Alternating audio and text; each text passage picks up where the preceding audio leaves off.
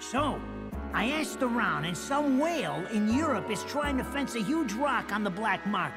He calls it the Right Eye, saying it's part of some set called the Eyes of the World.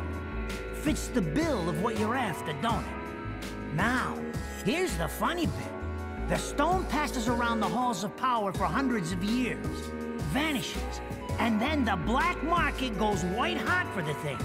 But the seller wanted an arm and a leg for it, to the point no one could stomach the price. So back goes the stone. But not before everyone figures out where the guy is. You're gonna enjoy doing this one, I bet. I love sticking it to the rich. Of course, when you do, don't forget your old buddy Enzo stuck his neck out on this one.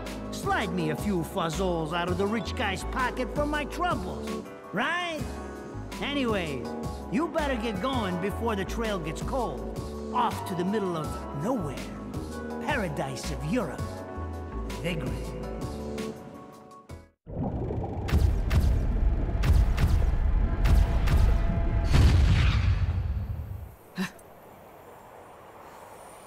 Welcome to Vigrid, our final stop. Entry visas are required of all travelers. Please submit your Vigrid-issued entry visa for inspection upon disembarking. Please make sure you take all your valuable belongings with you. Repeating this message. Welcome to Vigrid, our final stop. Entry visa.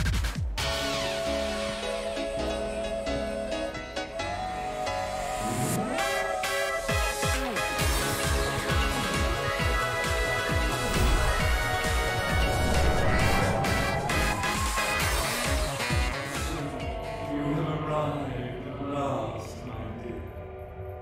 The time has come to awaken the eyes of the world. Ere long, my dear child, such a beautiful young lady you've become. I have always seen to it no harm comes to you.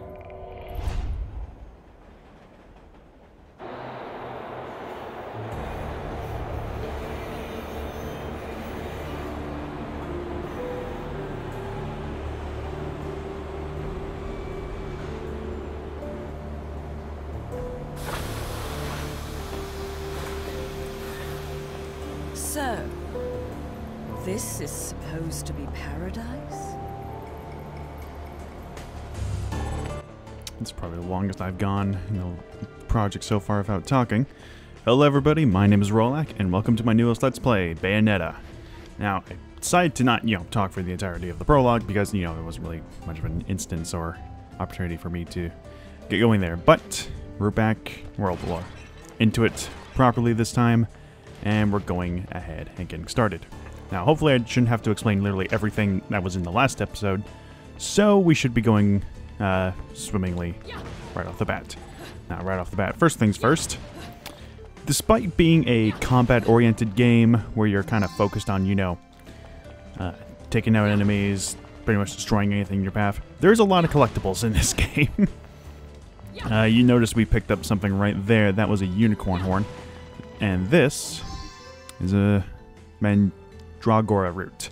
These things are what the hell are they called? Crafting items.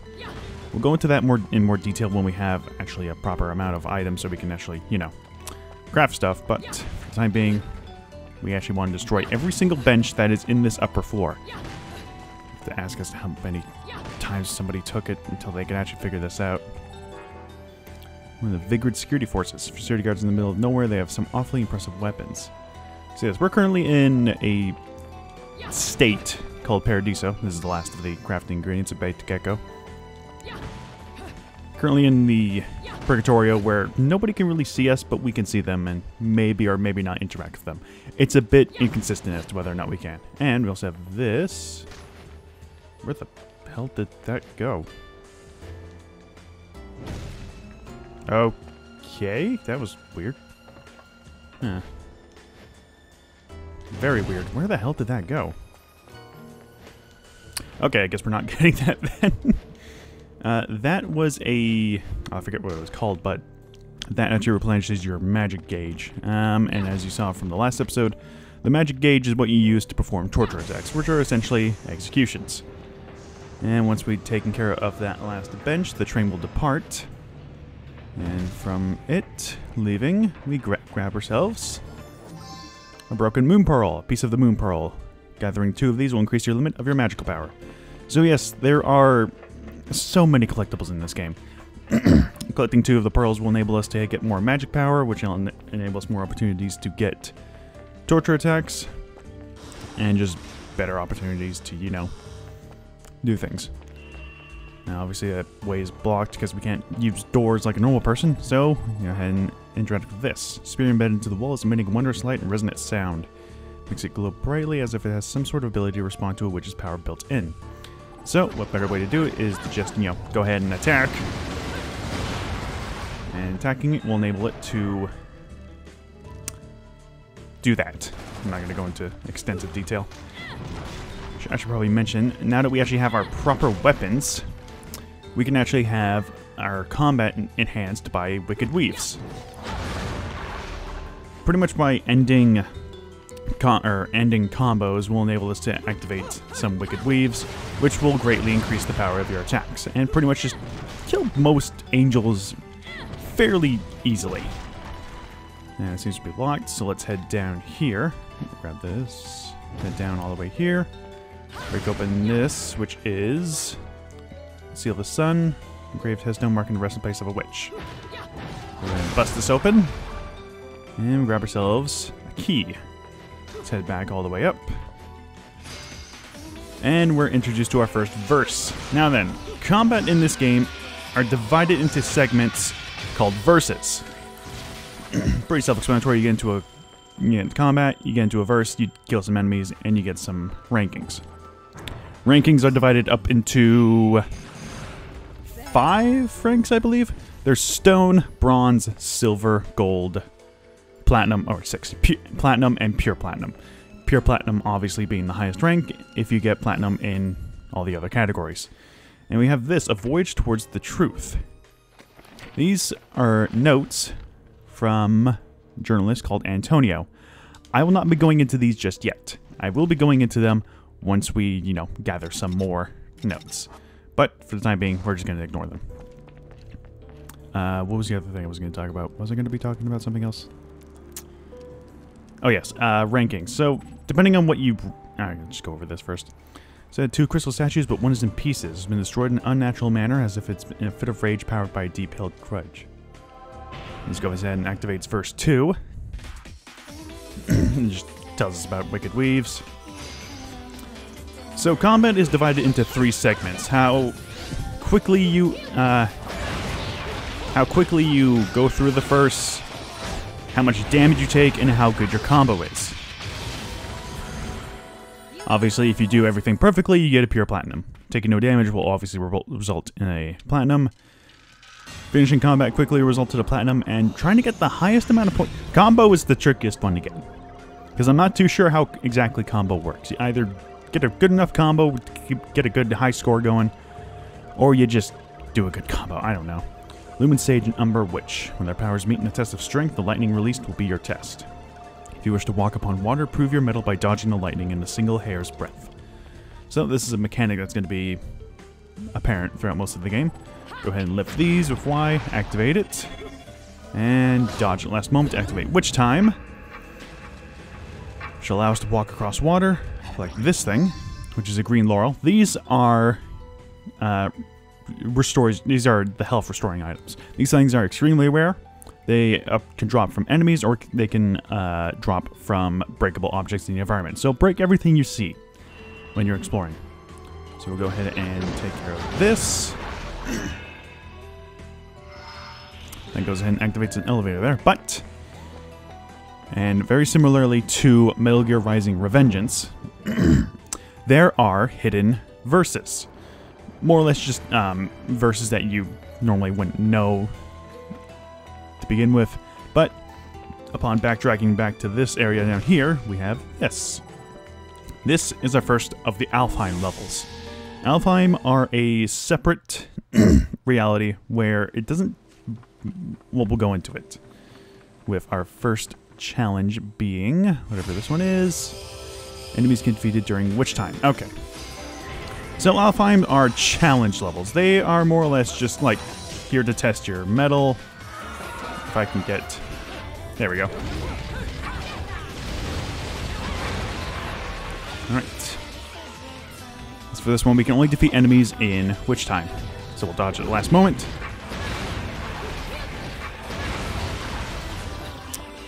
Wait for these guys to attack some more. No matter how long they take. Come on. And there we go. And now we got some bigger affinities. Go ahead and take care of this guy for torture attack.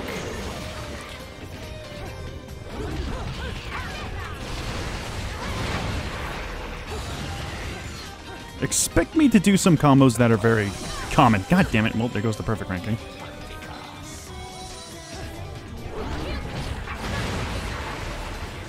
Let's pick up this and actually go a bit better with this. Some angels drop weapons. You can pick up these weapons to basically enhance your combat capabilities. And if you guys would hurry up and attack me. There we go. Or if we can, you know, hit them. There we go. Come on, one more. Really? That didn't even... There we go. And we'll go ahead and shoot. And we got a couple more of these guys. There we go. Let's go ahead and do another torture attack. Now, when torture attacks are activated, you have to mash a certain button. Depending on what the torture attack is, the button will be different. For example, affinities will always be with A. Shouldn't have done that one. Damn it. Feeling I'm not going to get a good ranking on this. And it's immensely worse when they take their sweet time getting back up. Come on. Hurry up. There we go. Alright, and that's that. Probably not going to get a great rank off of this, but what can you do? They get hit once, so that's going to obviously nerf the ranking down. What do we get? Gold? Yeah, figured. Took too long as well. Oh well. And we get another broken moon pearl, which forms a complete moon pearl. That goes ahead and increases our magic capabilities. Now then, I have no idea what the magic capabilities, like any increase in magic, actually does. From what I've seen, it only goes up to a certain amount. So I'm not really too sure what the maximum amount, like increasing the max amount does. If it has like, you get more storage capabilities for the magic. It's really not specific. Increasing your health is specific because it's very obvious as to what it does. But it's not really specific in the whole magic instance. And we're going to have to go ahead and do this again. Yep. Jump up here, and let's get on this. Now, the reason we all did that to begin with is because if you go up here, you are unable to come back down. This thing, no matter how many times you step on it, will not go back down. Which is a bit annoying, but, yeah, what can you do? So, like I said, just pretty much break open any breakable you see in the overworld. Because really, some of these things actually drop some pretty handy things. Alright. I think we're good to just keep on going. Just another gecko there. Interesting. I guess we can go over... Nah, we'll go over in just a moment. Ooh, this thing. Or we can just get a cutscene.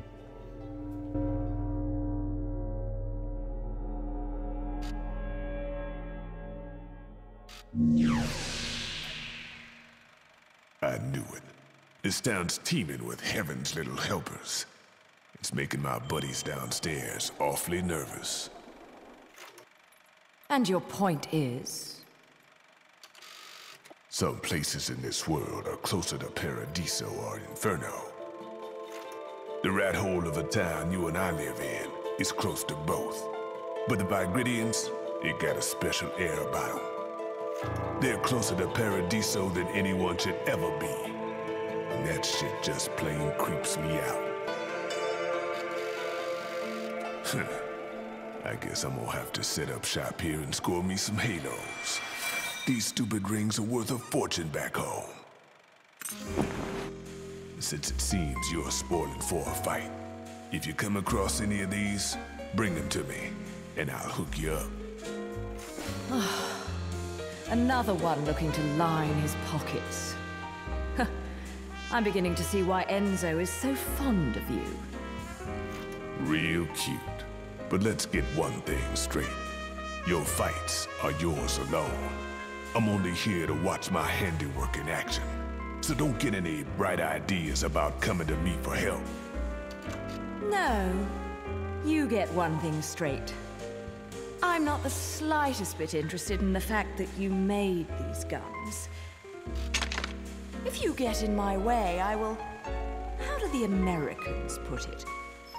Oh yes. Bust a cap in yo ass. Right on, baby. Right on.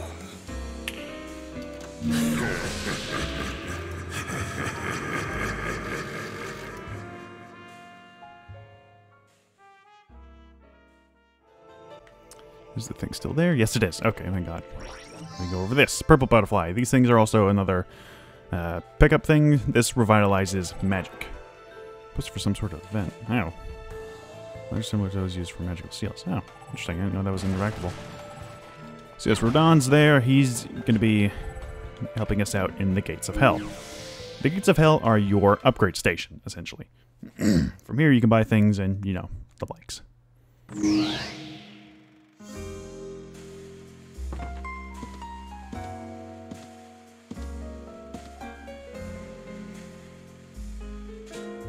You here for business or pleasure? Either way, I'll hook you up. Okay, so this symbol graces only Aha's stuff and items. If you're not sure what to go after, look for a base you can trust. Okay, so the Gates of Hell, you can buy so many different things here. First of all, being weapons, which we don't have any, so that'll be for later. Accessories, these are the most expensive items in the game, partially, due to the fact that they are super helpful. These accessories enable you to perform certain actions that vary in helpfulness. See, this absorbs attacks. This one you can like get little helpers. Celine's Light is probably the most useful things because which time will be instantly triggered upon taking damage, expending your magical power. Very helpful if you're not too keen on dodging at the last moment. Replenish your vitality by taunting an enemy. We'll go into that later. Dodges incoming danger. Defeats will launch a magical counterstrike. So it's more of a counterattack item. This, summoning upon its rough the heavens. Okay, I don't know what that does. The Moon of Mahakala. This is a counter item. So similarly to the counter in Metal Gear Rising, you can tap the control stick in the direction of the enemy the instant you're attacked to activate Witch Time, I believe, or just counter an attack. Items, which are your most helpful things, being these ones, are things that you can buy and use. The most common being the lollipops. The green ones restore your health. Red ones increase your attack power. Yellow increases your defenses or makes you immune to attacks for a while. And purple restores your magic. Red hot shots are basically fairies. They restore your health when you're defeated. And the witch heart and moon pearls are, this is a heart container. This increases your magic. You can just buy these straight up, and you're going to be wanting to buy these because this will greatly increase your health output and your magic capabilities. But we don't have enough halos for those, so we'll just go to techniques. Grab ourselves an air dodge, because that is really helpful. Nothing else that we can actually afford. And Rodon's treasures. These will also be coming into play soon later. Alright, let's get out of here. So yes, come back here whenever you want to buy some items. Definitely buy those hearts and pearls, because those are going to be very helpful in your time of need. As for hearts, if we jump all the way... Nope, jump all the way up. Come on. Cause some property damage on the way up. Jump up. For God's sakes. Jump up. I forgot. Oh my God. Platforming is not this game's strong suit. There we go. Go and grab yourself a broken witch heart. These are heart pieces. Collect 4 of them and you increase your vitality. Very self-explanatory. A couple more of these. I guess I can go into crafting now. Pressing minus or whatever button you use. Go into this and you can concoct some compounds. Hold A to put some in. If you, where is the legend? Is that not here?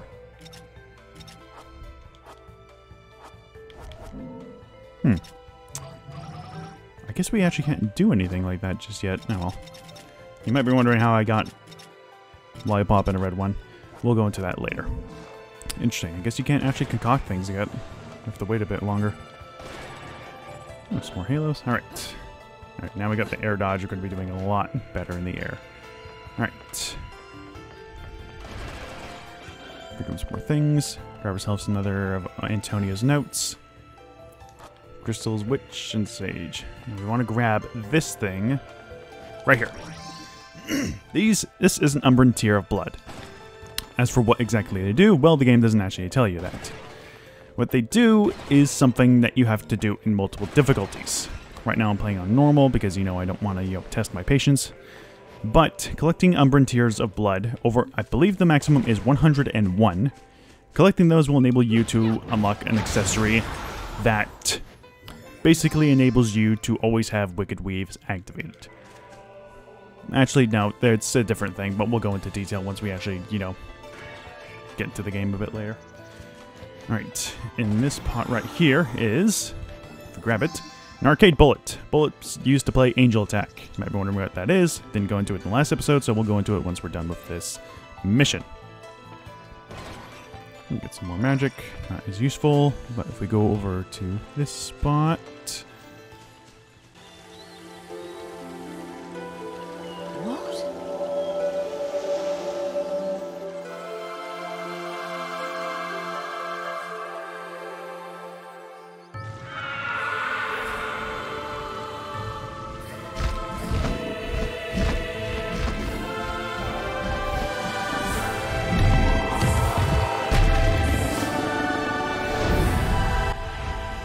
Third sphere, archangels applaud.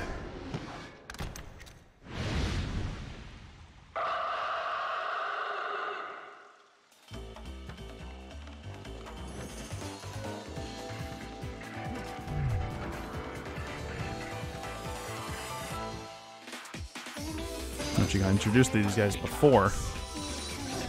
Alright, let's get down to business. Take out some of the smaller affinities first.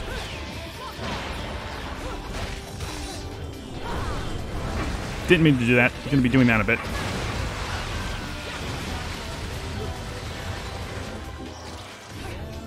Yep.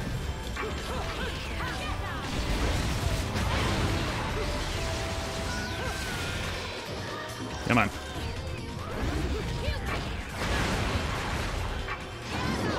Take care of you. Anybody else? Go ahead and pick up this. These guys. Decorations. Do this. Now, angel weapons have two capabilities. You can press X to do their standard attacks, or you can use A to do their stronger attacks. For the poles, dual pole dancing is basically a very big AoE, which is super helpful.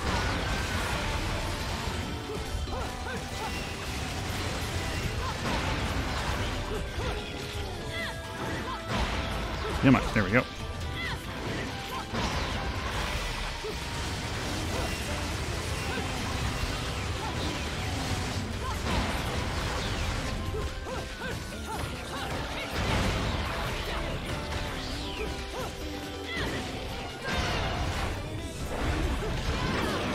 Go.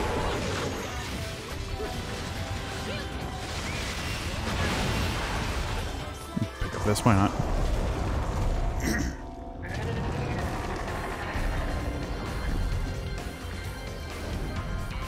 Second sphere powers Beloved.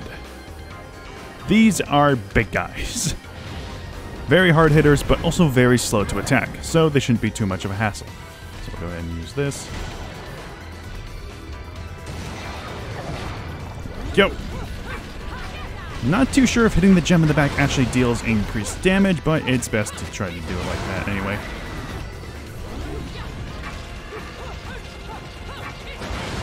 Go ahead and climax.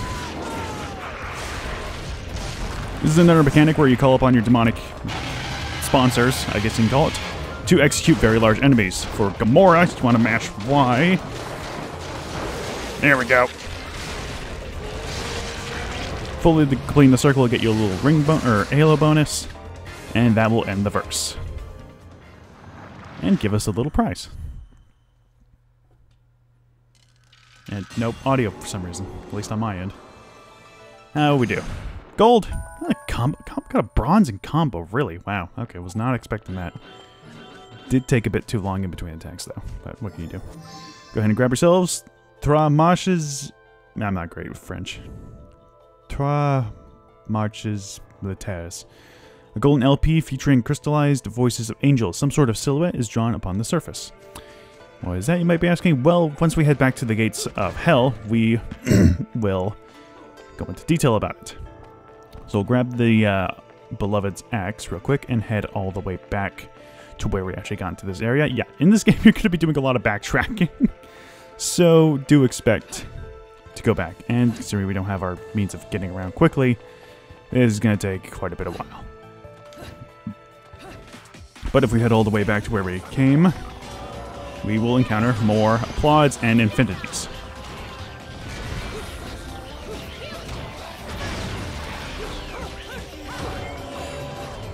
Okay, the applauds have a really stupid attack where they make the ground glow up and deal damage to you after a while.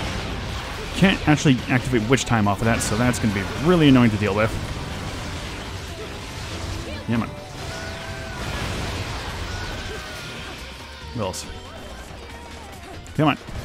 There we go. Oh, damn it.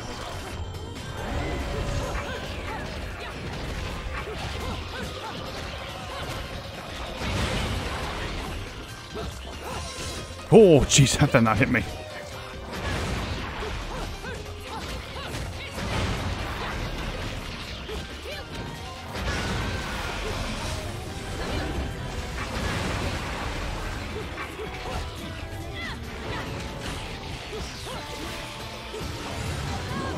Let's do a torture check just to get the heat off of me.